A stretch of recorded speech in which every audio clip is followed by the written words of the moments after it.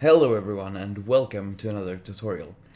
It appears that you guys liked the last tutorial I made on how to autocraft Awakened Draconium with ME, like this. And this is a completely automated system, however you wanted to have a video on more details on how to build it, not only how it works. But this is the system we're building. I've tried to isolate it a bit more so it's a bit easier to see. And when this episode is finished, I hope you can build your own. What we will need is, let's see, we start over here. 2 ME interfaces, 1 ME storage bus, a few quartz fiber, and the colors of your choice of cables. I prefer to use red for any cables that doesn't carry any channels. And for our subnetwork, we're going to use blue and orange. And the good thing, if you don't know, with ME cables that are colored, is that they don't connect to each other, even if they are next to each other. And that is awesome. And then we're going to need 4 ME annihilation planes and 7 formation planes. Some water, a block of redstone, or anything that emits a redstone signal. A lever should do fine. And we're going to need some obsidian to build this here. You don't have to use obsidian because this is water and the whole point is that TNT will not blow up any blocks. However, I like to use obsidian when playing around with TNT like this because you won't be there to catch it when it fails, if it fails. So if you want to, go for TNT. If you don't. But what we're first going to do is place down 1 ME interface. This is the one that is over here that will have our pattern. So this is on our main network and it's taking up 1 channel, and that's the only channel that will be used. And then we take then we lose the crescent hammer. Then we take a crescent hammer or any wrench, right click the backside here to make it face this direction. If you place ME interfaces next to each other, they connect in the same network. However, if it's facing this way, it will not be the same network here. If you look over here, I can place these, and they carry 1 channel, but these will not be powered. If we take, just as an example, place down a few formation planes here, these are not powered. To power these, we want to use some subnetwork that will carry the power. And to carry the power, we use quartz fibers because they don't carry data. So the power comes from here, goes in here, through the quartz fiber into this subnetwork. I like to use different colors to differentiate which subnetwork I'm working with. And to make colored cables, you don't need to make anything fancy. Just surround any die with the glass cables. For example, this ME glass cable Fluix, which is the basic cable, or smart cable can be colored the same way, as well as dense. So we have power. Now this is its own network. If we put a any storage in this network, it will not show up in this one. But we can you can send things back and forth, and there are ways to be able to see what's in a subnetwork. So let's break this. That's the power part of the subnetwork.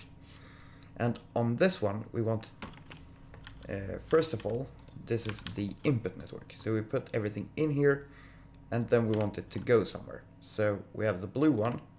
If we look over here, goes up to the formation planes, and down a block, over 2, and forward 3 to another formation plane. So that's the 7 formation planes. So what was it? 1, 2, 3 up. 1, 2, no. We have it here. 1, 2, and 3 up. Make a 2x2, like so. And then place the formation planes on the bottom here. To craft the Awakened Draconium block, we need to blow up the dragon heart, throw 16 draconic cores nearby, and place charged draconium nearby. So these formation planes can only accept charged draconium. And you can specify here or partition what goes in them. And if you want, you can also set the priority. In this build, it's not necessary. You want it as block placement, and then we place a placeholder. I'm going to use obsidian because I'm being creative. And below these we want the annihilation planes. These are going to pick up the Awakened Draconium once it's done. And that system is going to be the orange system. So that's the placing and removing of the Draconium. When the Draconium is done, we want to place it back in the main system. We do that with the storage bus, like that. And these will not transfer channels, but if this puts any item in this interface, it's going to go in the main network. So this is now offline, and then we place this. This network also needs power, so we place one quartz fiber, one more of you, and we line them up like so. And after that we want a 3x3 of water here, because we want the TNT to fall in the center of that. So we do this, like that. So once they break the Awakened Draconium, they're going to want to put it somewhere, and then we need to configure this to only take Awakened Draconium. If we don't configure the storage bus to only take Awakened Draconium, it will immediately take the charged Draconium blocks and put it in here. So we now have those. We have two more formation planes to use here. This one that is in the center of the water pool here, this one, will take the TNT. I forgot the TNT. There we go. And it will be placed. Placeholder, block of redstone, and another obsidian block over here, because this one will take the dragon heart that's going to be exploded. You don't want to place that as a block. I think you can, but for good practice, we make it as dropped as an item. Just click this one from block placement to dropped item. So this takes the dragon heart, this takes the TNT, these four take the charged draconium, and over here, one block below the obsidian, let me fly, in the center here, we want the last formation plane here. This will take 16 draconic cores dropped as items. And we then pull that over here and break these. Now that's also hooked up. So all the formation planes are formatted so they can only take what they're supposed to take. The annihilation planes will break whatever's in front of them if it has a place on that network to store it. The orange network only has one place to store items, and that's this storage bus. And this goes into this ME interface. Just to be safe, I like to make this insert only, but that's just to not do a mistake when I do something else, because automatically I will put that on insert. What we have now is basically putting stuff in this interface. It tries to distribute it on the network. We have the place to store everything, and then everything will come back. So all we need to do now is make the pattern.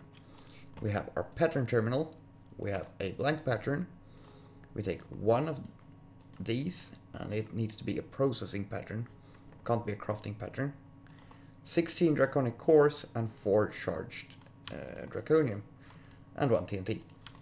There we go. Now don't forget to put down the water, because that would be an amusing flaw to make. So we have water, we have the TNT. I think we're basically done. I think we should encode that. No, I mean tell what it becomes as well. That becomes 4 of those. Encode that. Go over here. Place that in. So we have that pattern.